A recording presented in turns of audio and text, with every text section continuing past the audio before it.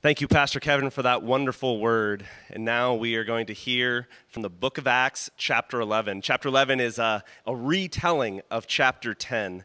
And so we get to hear how Peter explains what happened with Cornelius. So hear this, excerpts out of Acts, chapter 11. The apostles and the believers throughout Judea heard that the Gentiles also had received the word of God. So when Peter went up to Jerusalem, the circumcised believers criticized him and said, "You went into the house of uncircumcised men and ate with them." Starting from the beginning, Peter told them the whole story. Continued in verse 15. As I began to speak, the Holy Spirit came on them as he had come on us at the beginning. Then I remembered what the Lord had said. John baptized with water, but you will be baptized with the Holy Spirit. So if God gave them the same gift he gave us who believed in the Lord Jesus Christ, who was I to think that I could stand in God's way? And when they heard this, they had no further objections and praised God, saying, "So then, even to Gentiles, God has granted repentance that leads to life." The word of the Lord. Thank you, Raoul. Good morning, church. My name is Pastor Scott. I'm super glad to be with you here as we continue this series. This text is a really important one for me personally. It's been really impactful for me in my ministry, my life. I can place myself inside this story. My hope today is for you, the community, that it comes alive for you. So towards that end, would you pray with me? Lord Jesus, we just pray that you would open us up as your church, that your word would come and become just the living word. God, so open up our ears and our eyes and mostly our heart to be enlarged, to understand your gospel for us, your people. We love you, Lord. In your name we pray. Amen. Our message title today is called A Generous Grace. A Generous Grace. Acts 11, as Raoul just said, is a continuation in many ways of Acts 10. Acts 10 tells the story of Peter and Cornelius. If you weren't here last week or tuning in, you can listen. Pastor Raoul did a great job talking about the relational nature of Peter modeling the gospel, the generous gospel, the simple gospel, sending Peter into Cornelius, a Gentile military leader, and the Spirit descended and lives were changed, the relational nature of the gospel. This story, Acts 11, Peter retells what happens with Cornelius to the church, because you may find this hard to believe, but sometimes in the church, we don't like when new people are invited in. We're confused when God does a new thing. And I'm being a little bit sarcastic there, but like conflict is inevitable when God's in the business of changing people's lives. Conflict is inevitable. And so in Acts 11, the church hears about Gentiles being grafted in, and they're like, what? And so Peter tells them the whole story again. I'll tell you a brief story from my life, how Acts 11 has really been a big part of my ministry here as a way of introducing the text. So a couple of years ago, the teaching team, which is like each location pastor for Bethany Community Church. Bethany is 100 years old, but it was only 10 years ago that Bethany North and Bethany West Seattle were launched out to start to take the gospel into different neighborhoods. Now Bethany consists of 6 different locations. And every year we'll go away for a couple of days and we'll kind of create our content for the year ahead. And we'll do team building and, eat good meals and pray together and worship and meditate on Christ. And it's really a great time. Now, a couple of years ago, we were meeting, and the next day's agenda was some pretty divisive stuff, some pretty tough stuff. Tomorrow when we get together, we're going to be talking about some really important stuff about who's part of our communities and how we're going to do ministry. And I went to bed knowing that was tomorrow's meeting agenda. This is a couple of years ago. And we're at this luxury house that a congregant had gifted us, staying for free out in Eastern Washington. I went to bed with a dissettled spirit. And so I woke up in the morning and I went down on the dock with my coffee and I was spending time with Jesus, and I was praying and I was asking the Lord for revelation, and I was reading through the scriptures. I happened to be just reading through. I'm often reading a book of the Old Testament and a piece of the wisdom literature of Proverbs, Psalms, etc., and a book of the New Testament. That's kind of my rhythm. And so in my just New Testament readings, I opened, and that morning's reading was about Acts 11, about Peter and Cornelius. And I sat down on this dock, sitting along the river there in eastern Washington, and I felt like the Lord was speaking to me. This message that God had given to Peter, to Cornelius: do not call anything impure that I have called pure. Don't do that, says God. Let me be the one to reconcile people to myself. And what I heard from the Lord that morning was invitation and relationships are meant to carry the way of God's community, that we'd be tearing down walls. And so that morning on the river, this text was totally shaping to me and sent me into my meetings that day with a different perspective. This piece from Acts 11. And the big idea today that I really want to open up to you in the moments that we have here is that the gospel, the story of Christ, we talked about a couple weeks ago. It's really important for us to be talking about the simple gospel, who Jesus is the heart of our ministry. The gospel of Christ breaks through off-limit areas and off-limit people in order to redeem all of creation with the truth of the generous grace of Jesus Christ. The truth of Christ is girded in this generosity and this heartbeat of our generous God who has folded us in. And remember, we are the Gentiles in this story. We are the ones that have been grafted into a family tree that we could have never earned our way into. We are the lucky ones. We are in the parable of the 99 and the 1. We are the one. So we should always have this perspective that because of God's generosity is how we're included into the family of faith. And so as Peter, kind of gets part of this transformation story, this relational story of Cornelius receiving the Spirit of God and like, oh my gosh, God is breaking down walls between Gentile and Jew. Now in Acts 11, the church in Jerusalem, they send messengers like, wait, what is happening? And Acts 11, you get to kind of see what happens in the generous grace, not just of Peter's first time transformation, seeing the Spirit of God come on Cornelius, but how he handles himself when conflict comes about in the church. Because Acts 11 is one of the most significant pieces married to Acts 10. It's one of the longest stories in all of the New Testament. I think it's pretty interesting because in the New Testament, for the New Testament writers, Luke in this case, he was writing the story of Acts on papyrus scrolls. These scrolls would be 35 feet long. And so they would have a predetermined length of the scroll when they would start to write. And so for the gospel writers and for Luke here in the book of Acts and Paul's letters, they would be writing with kind of an idea how the whole letter would be constructed. And so the number of words that Luke would give to each story and encounter is a big deal because his word count really matters. Because he's like, man, I only got so much room on this papyrus scroll to work with. So Acts 10 married with Acts 11, we're supposed to understand from Luke, this was a huge deal. The fact that this generous grace, that new people are being grafted in, and the church is being challenged because remember all the way back to Genesis 12, when God's people were established through the person of Abram, who later became Abraham. God's always in the business of transforming people, taking our old identity, making new identity, transformation for God's glory, giving us a new name, a new spirit. God speaks, remember in Genesis 12 to Abram, and he says, go to the land I will show you, and I will bless you in order to bless others. Like it's the Abrahamic covenant. And so all the way from the beginning, God says, my heart is generous. My heart will be for all people. There was always, even in the Old Testament laws, there was provision for outsiders. There's provision for strangers. There's provision for widows. God was always generous.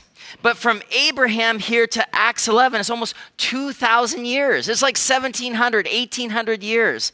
So the church's mind is blown because it's like, wait. No, we have an understanding of who is meant to be part of the fellowship. And Gentiles, those born outside of the Jewish faith, they don't fit the bill. This is not what we've been practicing in our table fellowship. You went into Cornelius' house. You shared a meal with him. You're inviting people to the family of faith, Peter, and this feels at odds. crowds. And so they go, and Peter tells them the whole story. And then it's remarkable. It says, when they heard what God had done, they had no further objections. And that line there, in the midst of a really divisive time for us, should inspire awe and curiosity. That these church leaders from Jerusalem could hear what the Spirit of God is doing, and they'd be like, yeah, it sounds great to us, because they saw the fruit. They saw that Peter wasn't trying to be culturally appropriate. He wasn't trying to build a Twitter following. He was just trying to be obedient. And he was doing ministry in the kind of impression of the generous grace of God. And when the other leaders heard this, they're like, hey, it's the real deal.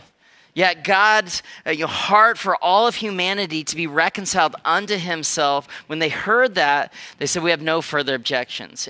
Really important for them for us to understand, though. They said here in verse 17, 18 of Acts 11, so if God gave them the same gift that he gave us who believed in the Lord Jesus, who was I to think that I could stand in God's way? Verse 18, when they heard this, they had no further objections. And then they said, they praised God. Even the Gentiles, God has granted repentance that leads to life. Now, for those of us listening, you're probably in one camp or the other, because I feel like right now in the church, we kind of tend to have more progressive ideals or more conservative ideals. And this kind of changes the lens in which we look at what's happening in, different issues in our culture around sexuality, race relationships, politics, etc. So for many people on a more progressive end, they read this story and they're like, yes, it's all about generosity. It's all about grace. Finally, thank you, Scott. Like, this is what we've been hoping for. Can Bethany finally live into more generous ideals about the grace of the Lord Jesus Christ? But here's what I want you to see in verse 18. It's very important to know what happens for the Jewish leaders when they come and hear about what the Spirit of God does. Listen to what they say. Even Gentiles, God has granted. What does he grant? He grants repentance that leads to life. Like, what God grants through his generous grace is an ability for us as humanity to take our rightful place on our knees before the cross of Christ. And repentance leads to life. So the generosity, and this is where some of our more traditional or conservative voices are like, oh, finally, yeah, let's talk more about sin. Let's talk more about repentance. And this story challenges us in our unity in the modern church, because both things are true. The generous grace says there'll be new people invited to the fellowship of Christ. But what we're invited to looks like repentance, looks like confession. I am a sinner saved by grace. And so if it's like, hey, everybody's included. Yes, everybody's included to be brought to a place before the cross to say, my life is nothing but only for the grace of God. And so that's what the gospel story looks like, that there's this generous grace moving through this story. And the church kind of is like, wow, we had no idea that Gentiles were going to be included too, but there's a generous God. There's a generous grace. I told you, like, for me, a couple of years ago on that dock, reading this story, it was profoundly moving to me. And then what happened, I went into the meeting that day with this perspective that we must, as a church, maintain God's heart of generosity and grace, that all people can be invited in. And Bethany Norris started 10 years ago with this perspective that we would be the church, that we would be a place that's reconciling people to Christ, bringing people to repentance, that we wouldn't be a white church, that we wouldn't be necessarily a straight church, that we wouldn't be a conservative church. No, those weren't, that we would be a Jesus church. Like, we want to look like Jesus. We want to be shaped to be like Jesus. And our hope is that more and more and more people are brought to the table of faith. And that's my heart, especially as an evangelist. My heart is constantly, where might we model the generosity of Christ, the grace of Christ, in order to bring people what? To repentance. Like that's what God is asking us as a church to model. And so there's this generous grace, but what's really important in Acts 11 and really beautiful is, what's the fruit of that? What happens here? What happens as Peter tells the whole story, and as the church in Jerusalem kind of gets their mind around, like, wow, God's heart is for Jews and Gentiles, free and slave, male and female, from every part of the Mediterranean at that time, black and white. I mean, everybody was included. And the early church was this reconciliation kind of hotbed where everybody was looking at like, who are these people if not for Christ? Like, they don't look like any organization under the sun but for Christ.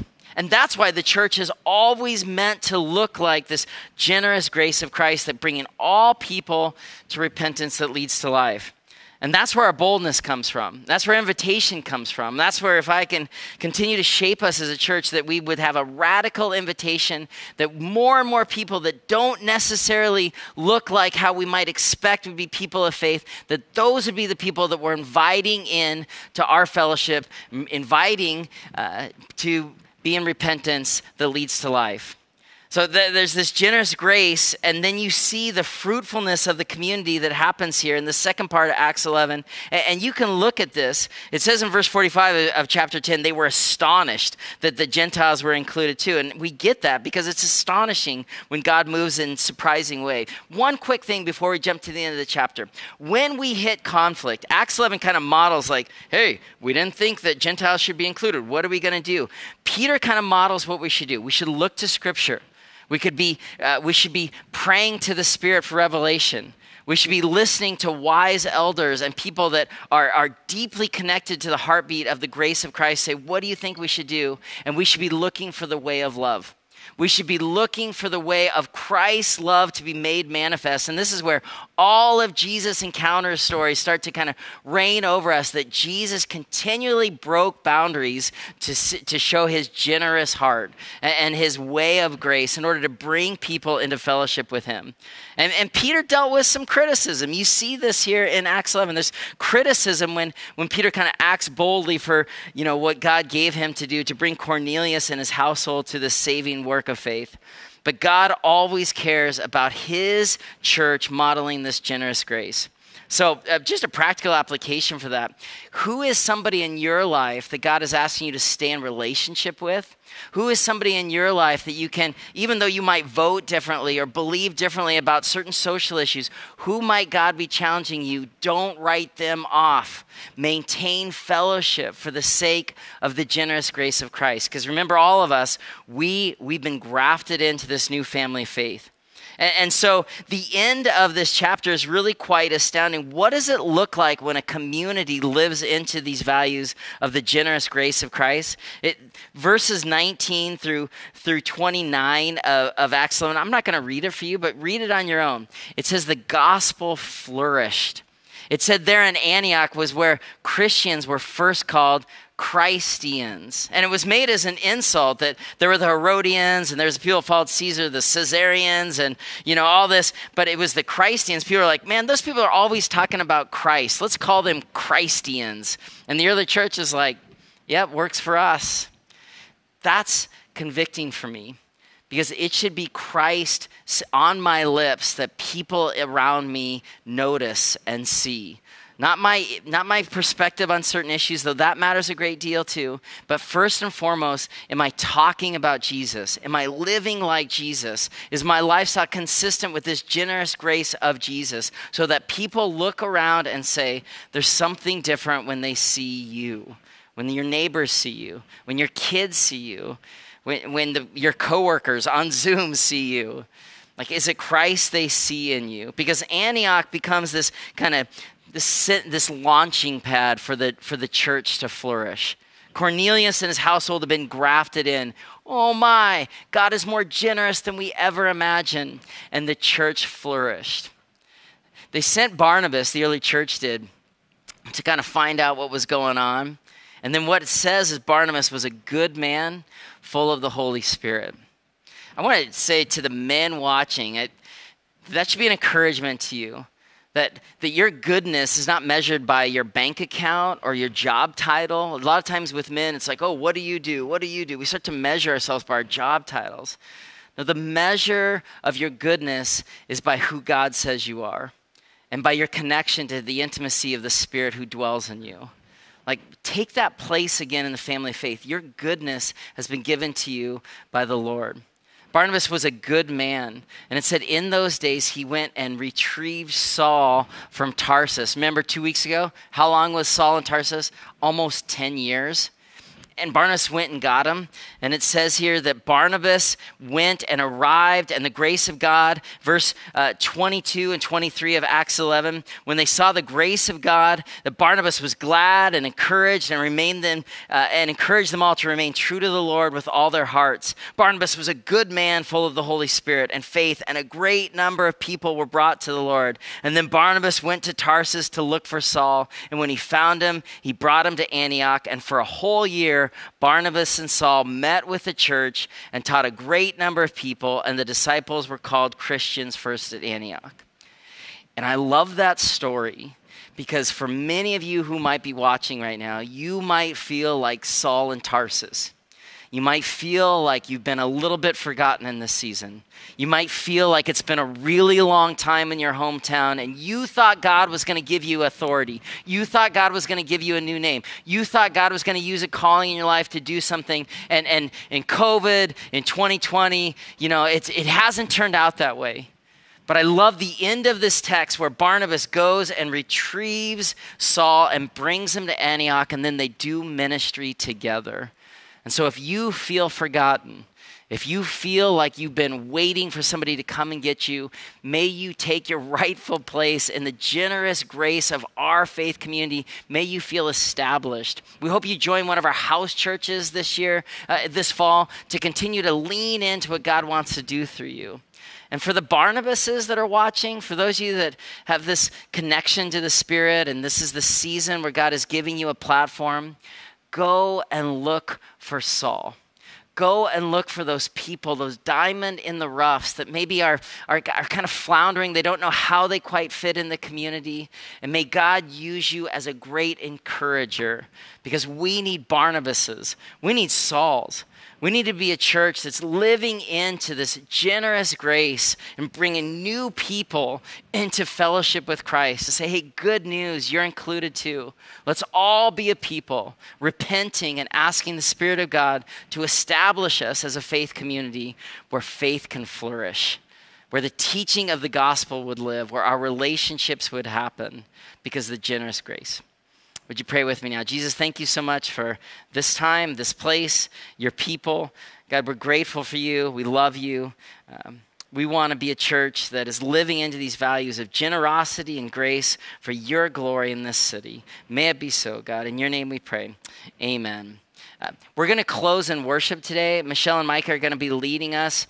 And as you sing this final song, pray over what you just heard. Where is the Spirit nudging you? What is the Spirit whispering to you? In what places is God asking you to be more generous and more full of grace? How might God be asking you to stay in relationship with people that might look different than you? And how might God establish you in your voice so that more and more people in our community can see Christ living in you? Let's close and worship together.